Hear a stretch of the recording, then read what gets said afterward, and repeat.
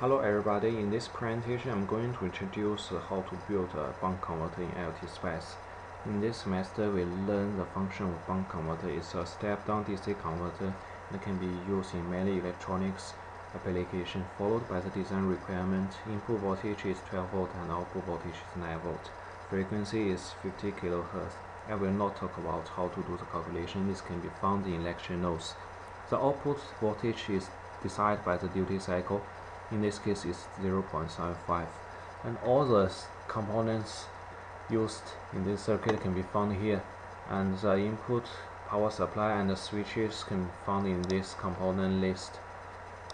First I will teach you how to rotate the components. Just click this move button and click on the devices and change the direction by click this rotate button.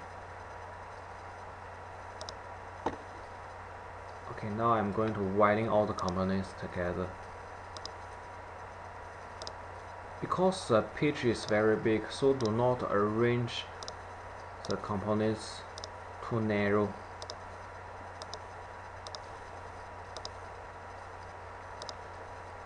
And the LTspice is a very powerful software. It can help you to simulate your electrical circuit in your computer.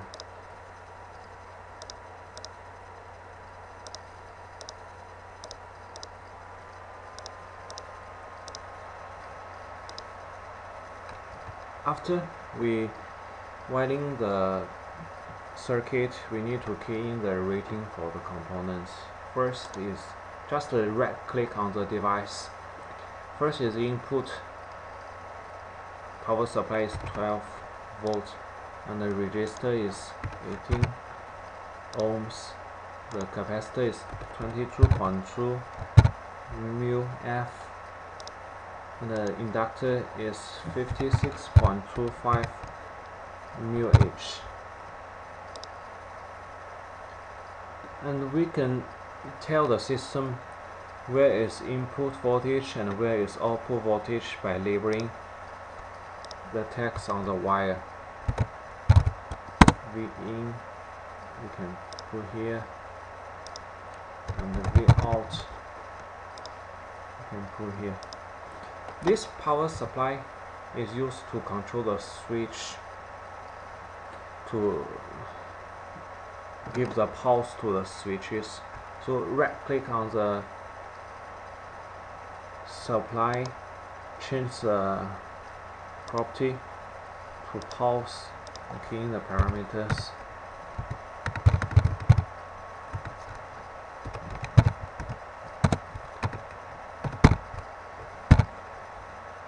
In my design, the period is 20 milliseconds, so the timeout is 50 milliseconds, and we now need to model the switch.